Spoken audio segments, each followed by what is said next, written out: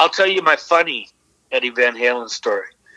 All right, so it was back. Boy, man, it might have been 84, somewhere 84, 85, something like that. But anyway, I told you I used to fly down to LA, and I used to music, and the other thing I have a passion for is sports. So I flew down to LA. It was the classic Boston LA Lakers game, and I would grab my cousin again, and I'd go to the Forum in Ingleside, LA, and I'd go to the game. Okay, so we go to the game, and we're sitting there. And I think one of the games, like back then, the A team was real big, and there's the Mr. T or whatever from the A team sitting behind me, and whatever. Okay, but I noticed that in a booth, because I was up the bowl a little bit, but there were like these little luxury. They weren't even booths; they were just luxury, not luxury, but they were like reserved, really good seats around the bowl of the first, where they could get in and out real quick. And guess who walks in? Eddie Van Halen with Valerie Bertinelli. But anyway, at that time, Eddie Van Halen was fucking smashed, rip-roaring, drunk, or whatever he was on. And of course, once you see him like in the first quarter and he's there with Valerie and they're sitting there, you're going to watch him as much as you're watching the game, Oh, yeah. It's like the worst thing is to have Eddie Van Halen anywhere near you. So I'm looking over there, and, midway through the first quarter, he passes out. Oh. And then he never gets up for the rest of the game. And then the game ends, and I think the Lakers won, and everybody's, and we're making our way out, except we didn't want to make our way out. We wanted to walk out with Eddie Van Halen. Yeah, exactly. So we waited, and when he woke up, I'll never forget, we were watching him. She shook him, and he's like, all clear-eyed and blurry-eyed, where am I? And he looks around, and finally she goes, get up, let's get up. So then he gets up, and then she has like a face-to-face, like, that feeling when your girlfriend, your wife, whoever, they're bitching you out because you're stone cold drunk, passed out, and you're fucking not doing what they want you to do. But when he's getting bitched out, me and my cousin no one's there except me and my cousin, and we're yelling, Edward Van Halen! Edward Van Halen! And he breaks his gaze with her, and he looks over with this real funny, big-ass smile. And he's just smiling at us, like nodding his head up and down. And she's just continuing to bitch. And I think I had pictures of her bitching at him. And then we even walked down the aisle. I got a picture real close to him. But anyway, we said hello, shook his hand, whatever. But that was my one time with Eddie Van Halen. That's a cool story. I'll tell you a funny James Hetfield story. Because I knew Metallica back in the early days, but I was more Kirk was closer. I even saw Legacy with Kirk at the Guerneville Theater and I'll never forget, Kirk told me, we're sitting there watching Legacy, and Kirk Hammett tells me that we just finished watching Legacy. He goes, they remind me of me when I was in Exodus. And from that moment, I kind of knew that they were going to be the next big thing, because when Kirk Hammett tells you that, yeah. And, okay, so now fast forward again. I would be Kirk would put me backstage, everything all the way. And then I got to know Jason Newsted really well. I'll tell you a story about that.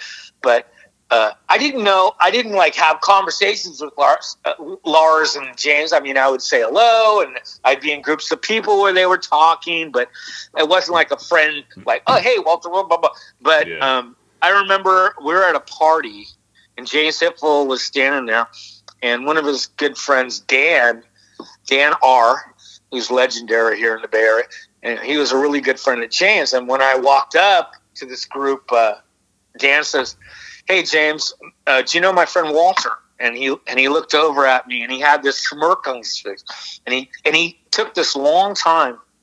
He just looked around with this smirk. And he goes, yeah, this is the guy that brought down the hotel. So I know that James knows who I am, who I was. From the destruction my you life caused. story. It's good or is it bad? You know? So I'll tell you, I got a ton of great stories, but I will tell you my Jason Newsted story. So I had another friend I grew up with. His name was Kevin Holt, lived out in the Sunset District. He happened at the time, he became a stockbroker, but that's another story. A successful life doing that. But before that, he was working at Guitar Center when Jason first joined the band. I get this phone call from Kevin Holt at Guitar Center. He goes, "Hey, Jason just left here, and I can't get him his gear till tomorrow that he just ordered. But if you come over here with your station wagon and maybe bring it to him, that would be cool. If you could do that for him, for me." I said, "Of course I'll do that." So I go down there, I load up whatever he's getting. The cab, I don't know what he was getting, but the truth of the matter is I drove out to that Metallica house and delivered it and brought it into the, here is me and Jason, or nobody else but me and Jason there. And he loads it up into the room and he starts playing. Of course, these musicians, they start riding on the equipment, hooking it up. Yeah. And he's explaining to me that a lot of the stuff, he got to have Cliff's old stuff, but he needed some newer stuff to incorporate it with, the newer sound or whatever. But, so he had to make it work, right? So he was getting his head, whatever it was that he had bought, because I'm not a real technical person, but I knew he got this equipment and he hooked it all up and he put the pedal board, that wah pedal like Cliff had. Oh, yeah. And the first thing, we smoked a joint, and the next thing you know, the first song he's playing is For Whom the Bell Tolls. So that was kind of a cool moment for me because he wasn't even played. And I think later on that month they played the first shows with Jason Newsted were actually at the Petaluma Phoenix Theater in Petaluma, California, because I picked him up from the airport when he came back from Master of Puppets in Europe, and he gave me, I still have it, a Master of Puppets European sweatshirt with all the dates on the back. And he was always real good with me. From that moment on, it was like I didn't bother Kirk with putting me on the list. Jason, since he was new, and Jason would put me on the list for anything that I wanted to go to. And he'd come out to my apartment on 45th Avenue. I remember I had Metallica posters like up on the ceiling. The whole place was covered in rock memorabilia, metal, and he went around signing the Metallica posters that were. I was like, "Yeah, sign them." He's like going around signing them. I noticed a couple of posts that you've been posting. You found a lot of your old T-shirts and things. Because I even saw a couple T-shirts that I actually had a long time ago. Yes. Yeah, I'll say something funny about that. There's two stories that I'll say about that. Probably me and Harold O. Yeah. As you might. Yeah. Of course, he wrote a great book with Brian Liu that we all know about. He basically and I probably have, if anybody could say, we have like metal museums, because we were just there from the start until now, and we've known everybody, and we're collectors, and we've collected through everything. And I don't do it for money; I do it for personal use. So what you saw was, what I posted was, I've been trying to reorganize my garage. And the second part of the story is this girl that posted on Facebook, a friend of ours, and she said, "Can anybody help me? My T-shirts are taking up my closet. I don't know what I'm going to do." And I wrote her back saying, "My T-shirts are taking over a garage, a 2-car garage. Okay, I don't even know if you can imagine a 2-car garage full of my shit." Yeah, it is. But it really everywhere. It's I put them in plastics, and then they're like body bags on top of each other, these plastic things, and they go sky high, and and I decided I was I call it these cubes I've made in these guitars, in these garage spots, I make these these giant blocks of just plastic. But I was trying to set that up, and I took one out that I had some plastic broke, a container broke, and I had to repackage it. And what you saw was probably like 30 or 40 shirts that were in this one container, and it just happened that container broke, and I had to repack it. And so you got. I just took a picture of each shirt, and going way back, huh? Those T-shirts, a little slice of 1983, Ingve and Accept, and Iron Maiden. Iron Maiden. I don't know how I packed them together, but I know this, that I moved 12 years ago from one place, and they were in storage. They'd been in storage. Before that, they were in storage. I mean, and another person, I love it. Somebody put, like when I posted those pictures of those shirts, and someone put, wow, I wish I'd kept my concert T-shirts from the early 80s. Man, I really miss that. And then I wrote underneath it, I go,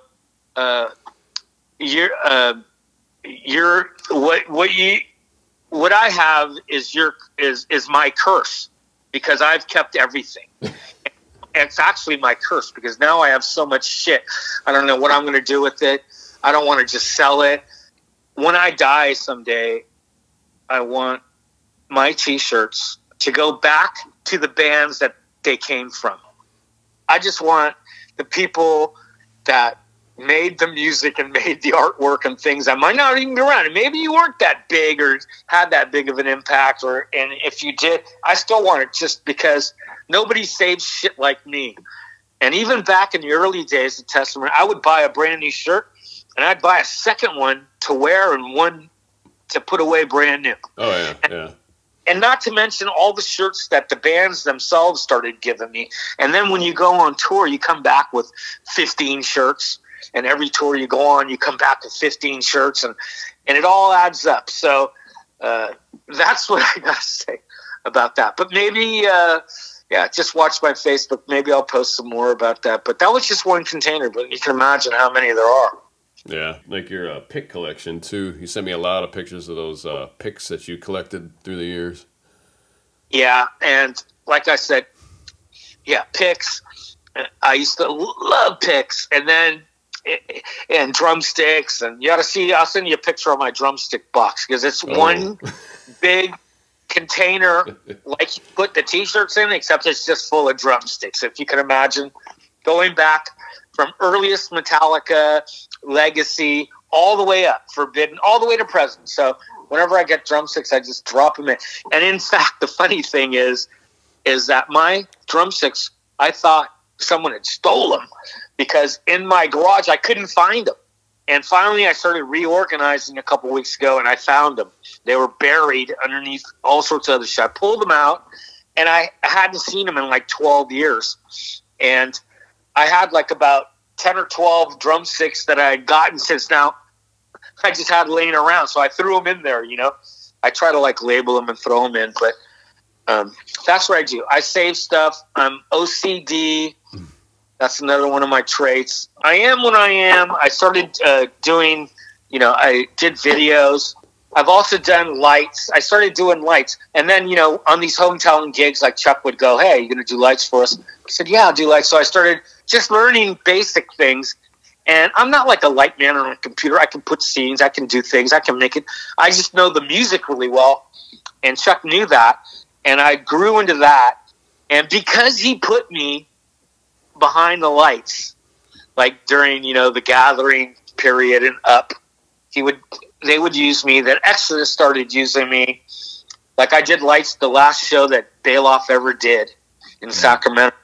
Did that show. I did a lot of shows where they didn't take a light man, and they were playing around here. They needed somebody, and I like to say I could fake it. And even one time when we were on tour, the sound man, the elf, we used to call him, he's diabetic, and somehow his medicine, and somehow he had to go to the hospital. And he had to miss like 3 shows of the tour. He was in the hospital. So I remember at that time, they're all like, okay, now you're the light man. So, and I remember the first time, so I'm all nervous. I got to do lights on a regular tour thing, and I'm up there doing it. And I remember this kid, Like I was just playing with it, I'm nervous, and I'm fucking going, how am I going to do this, and this and that. And this kid walks up to me, 16 years old, and he looks up at me. I'm looking down at him. Hey, what's up? He goes, man. He goes, you work for Testament? I go, yeah. He goes, man, you got the best job in the world. But little does he know, I'm just the fill-in guy doing this. But that's how Chuck is. He made me. Once people saw me do their lights, then the next thing you know, Skin Lab, I'm doing Skin Lab, I'm doing Exodus.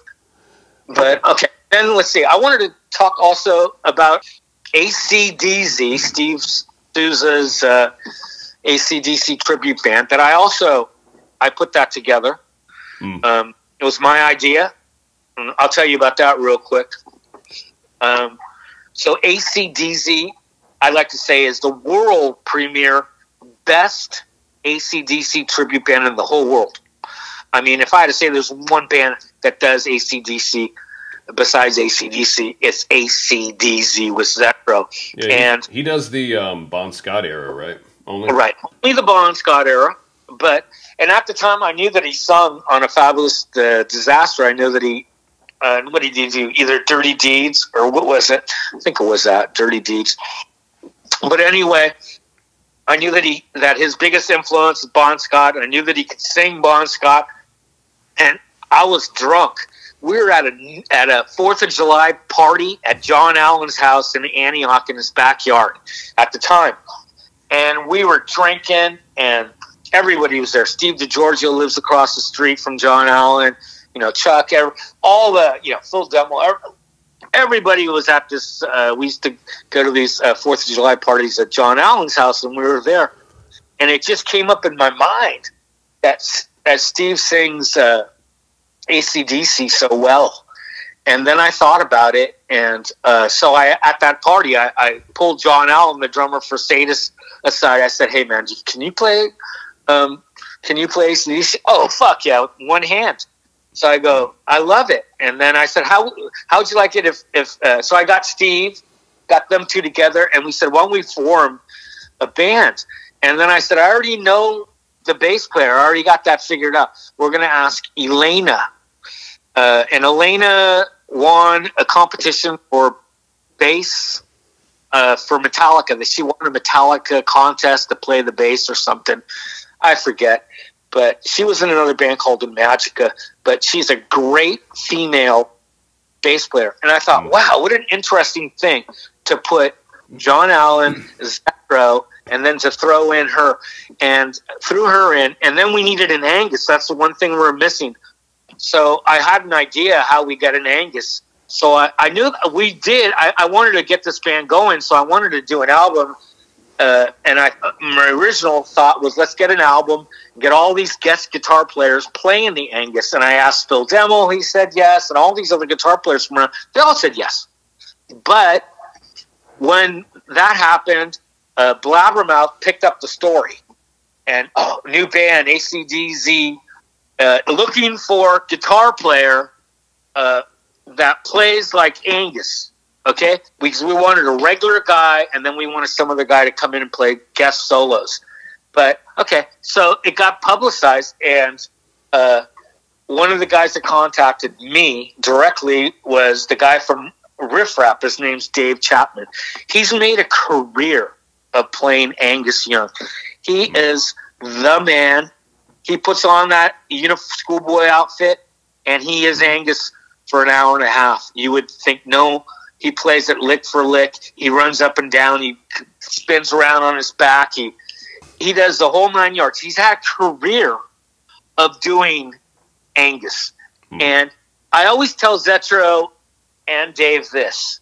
I go, Steve, without Dave, you're just another cover band doing AC/DC. And I tell Dave, without Zetro, you're just another cover band like you're doing Riff Raff in Sacramento. Yeah.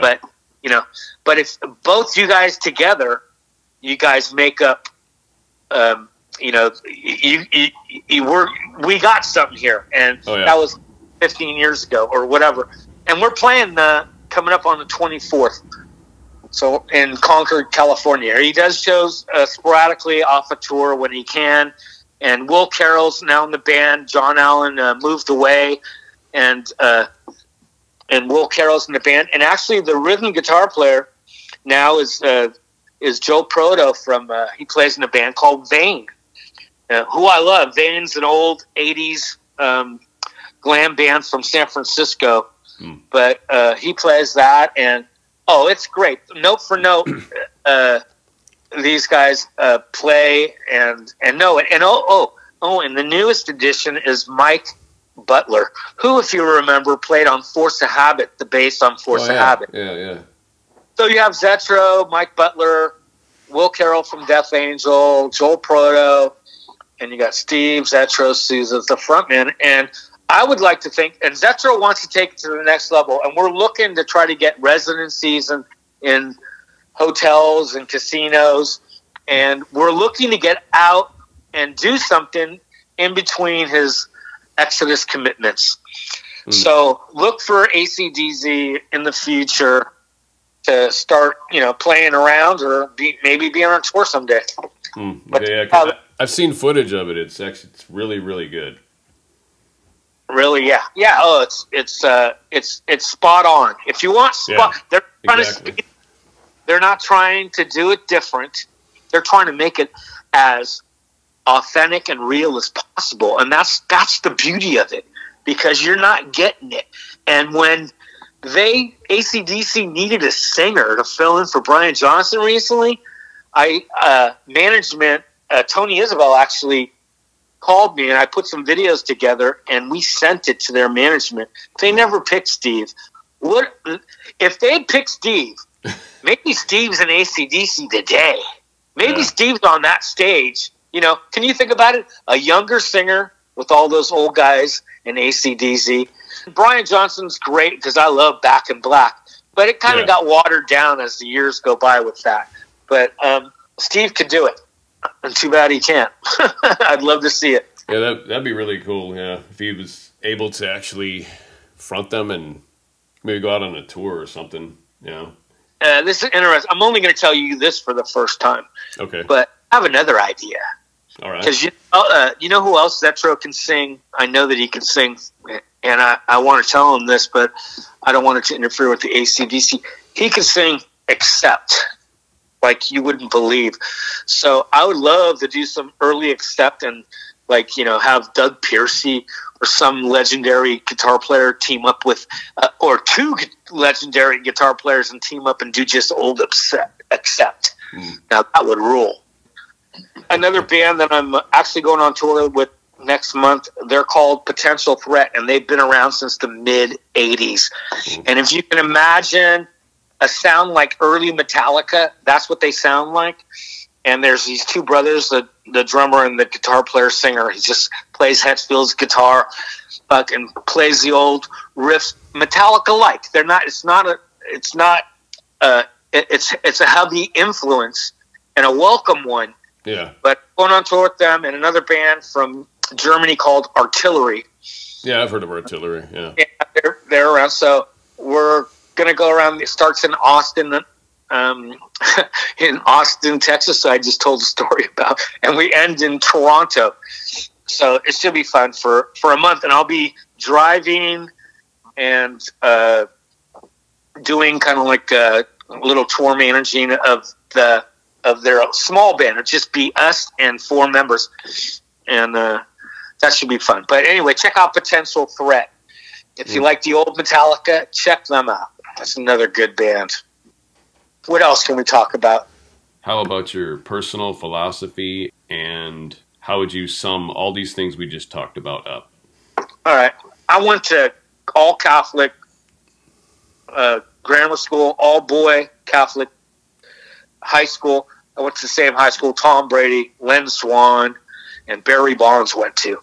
But that comes back to that I was always pushed, to do good in school because it's a high curriculum, and I did some college. But when I met these guys in my early 20s, I chose not to go on with school. I chose to go on tour, and I've always made that choice to do what's in my heart and to not worry about money or fame or fortune. What really counts in your life is life experience. And if you're a musician, do it. If you're going to drive the truck, do it. If you're going to sell the T-shirts at a gig, do it. If you're going to be anything, do what your heart tells you, and you'll live. I tell that to my girlfriend, and she's getting ready to retire next year. I tell her, just retire now. You're going to live, but you'll have more experience of not going to work and having to get up and go to work and do 8 hours, 5 days a week. So that's my thing. Is I probably, like my sister. She went to University of Santa Barbara, got her degree, got into a startup, and millions of dollars later, she's rich. And I never pushed myself like that because I didn't want that type of responsibility. And to me, traveling with bands, seeing bands, that's what matters. So I've always had a great connection with music through that, and through the bands from around here and the other bands that I've met. And I've met some great friends, lifetime friends. But yeah, do things for the love of it. Everybody, you'll live, but your experiences when you're an old man like me and looking back, and you did what you wanted to do, not what other people want you to do, or to have that fame and success. Now, you don't have to live like a bum, but to live on the streets. That's not what I mean. I mean, just you can do things to make it, but to go where your heart is, and that's like whatever. But also, if you're an up and coming musician, think of it like a pro football star. You have to go to the right. You have to start out the right way, and you have to learn and put in the time and just practice. But that's what it is, and it's your heart telling you that, and you have about as good of a chance of making it as a musician, as a big-time musician, as a sports star, about the same rate, because, and anybody can play their hometown at a small club in a small band. You can do that, and you can live your dream that way. That's fine. But you have to put in the time, and you never know if that magic is going to show up with those 4 other guys you're playing with. And when you have that magic, then it's magical. But you got to put in the time, the effort, and to go out and do it. And don't let everybody tell you that you can't. I definitely appreciate you taking the time to talk to me. Cool stuff. All right, James. Keep it heavy. Okay. All right, brother. See ya.